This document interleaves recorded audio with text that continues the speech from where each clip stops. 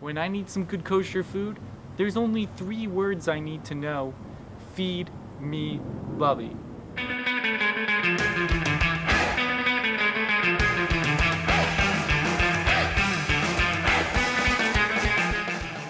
Hello, and today I'm going to make sweet and sour meatballs and show you 3 different ways that it can be served. In the beginning, I'm going to give you some explanations. When I was growing up, we didn't have a food processor, a blender, and so this is what we had: a wooden bowl that was not varnished, a plain wooden smooth bowl, and a chopper. We used to call it a hackmesser.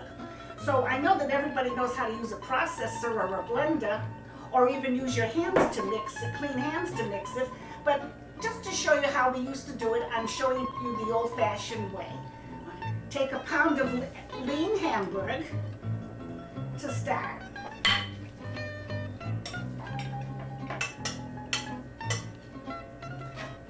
And then a cup of soft breadcrumbs.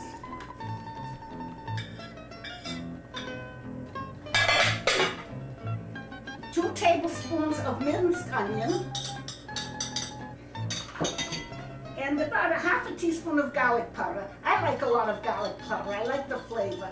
And you can use fresh, but this is all a matter of convenience and time saving. Plus a little dash of pepper.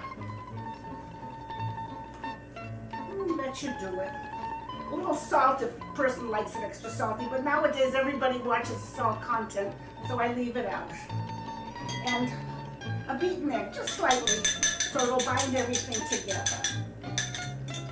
Okay, and here it goes. Here's my hackmesser, and this is the way it works. And blend it all together, from side to side, keep turning it, and blend it. You'll see that what a time saver the processor is today.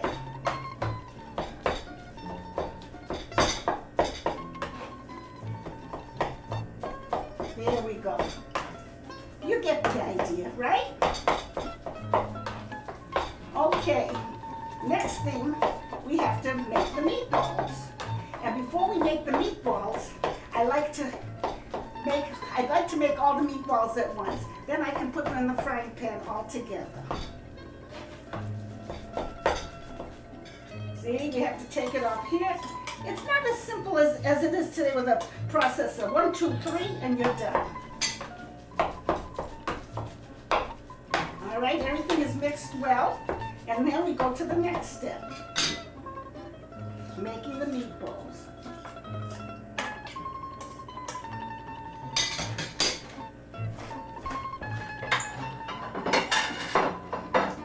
I don't like to make them too small. This way about a little, what would you call that, about 1.5 inches in size. And generally I get about 20. It makes it comfortable to put a toothpick in, and also makes it comfortable to serve over rice. I like to use brown rice, healthy reasons why. And also, I've even made a sub sandwich, and I'll show you how I do that.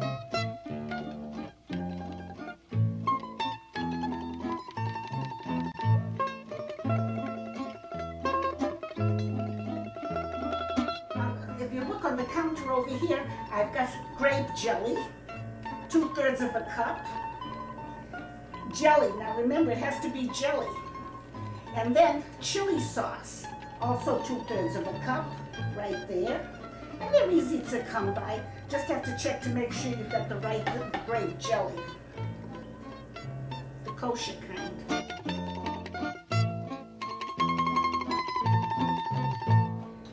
Put it on medium high, and then I have to add a tablespoon of oil to get it started.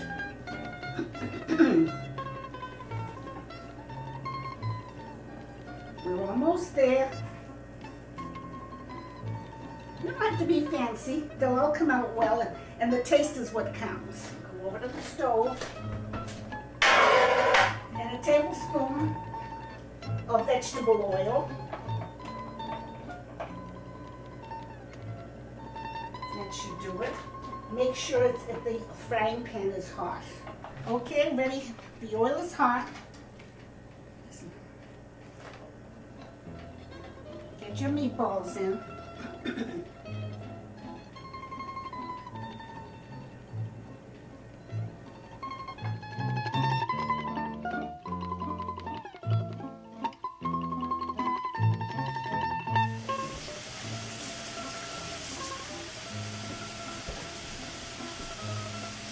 We're going to put a cover on it so that they can kind of brown and get some of that fat, which we don't need, out of the meatballs. Cover it, and we'll return to it in about 5 to 6 minutes.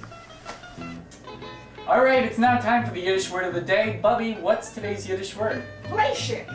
And fleischig means meat. Fleisch means meat. And so we have fleischige knedlich today. Knedlich means balls, like matzo balls, fleischige knedlich. Today we have sweet and sour, fleischige knedlich. So the word is fleischig? Right, there's fleischig, milchig is dairy, parif is, well, we only need one word for today. Fleischig is fleischig today. Okay, you can have it for fleischig, dinner. fleischig. Okay? Good, we'll be right back. Okay.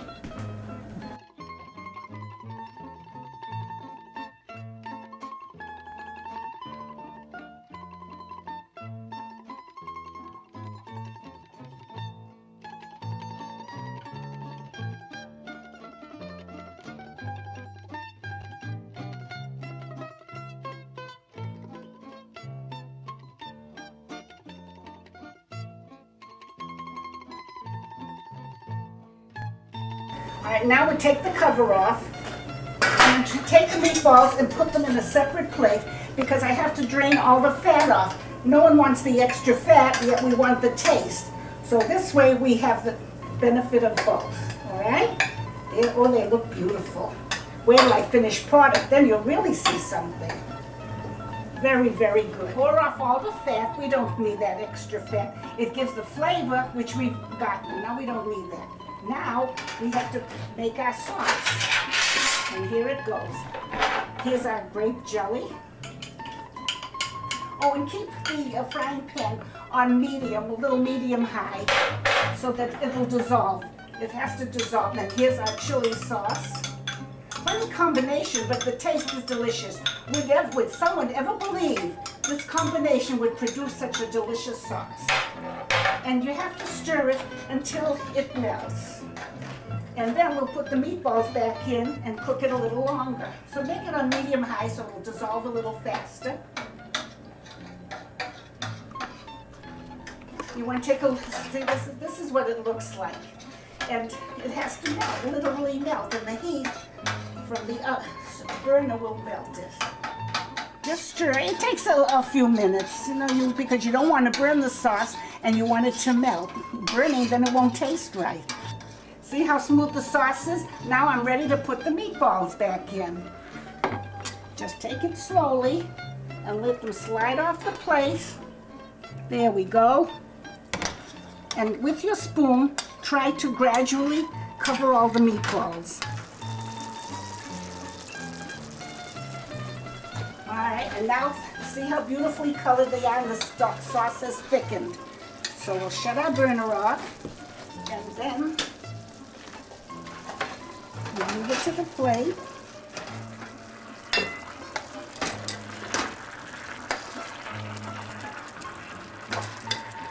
Look how nice and thick and rich the sauce is. And each meatball is coated beautifully with the sauce. It's going to be delicious.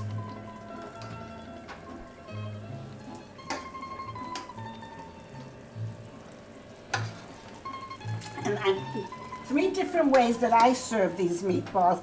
Oh, one very important thing. These can be made ahead and frozen. And you can make them ahead and leave them in the refrigerator, and they taste even better because as they stay in the refrigerator and then reheat them, the sauce seems to go into them more. Okay, now I'm going to pour some of the sauce over my brown rice, and then I'm going to add some of the meatballs. That's one dish. I'm going to add some of the sauce into my sub, and I'm going to add meatballs into that. And then next step, take my meatballs and put it on the rice. And this can be served as a main meal with a a green vegetable or whatever, and you have a delicious meal. The other way, the children, my grandchildren like it this way. Take the meatballs and put it in the sandwich, and it gives it such a good, delicious flavor with a nice cold glass of ice water. It's out of this world. A little more sauce.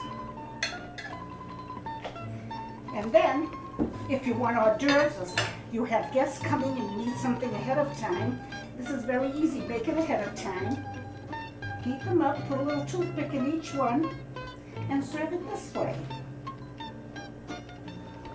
No matter how you do it, the taste is out of this world. And I've got many compliments, and I'm sure you will. And it's easy. Believe me, I've tasted all kinds of meatballs. I think mine is #1 in flavor, in every way possible. Ess gesundheit and enjoy. Are you ready for my meatball sandwich?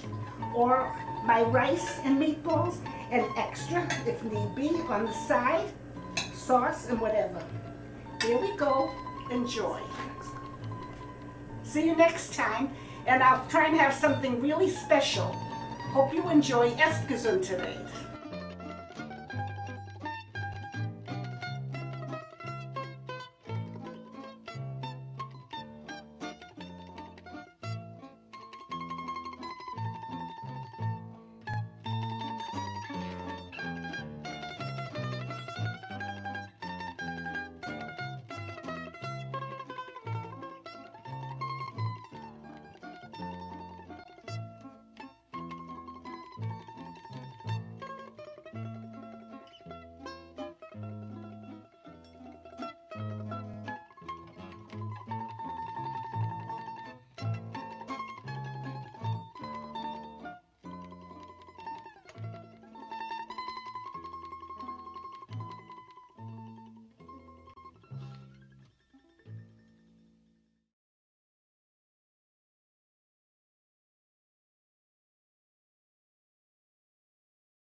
Hava, Nagila, Hava, Nagila, Hava, Nagila, do do do do do.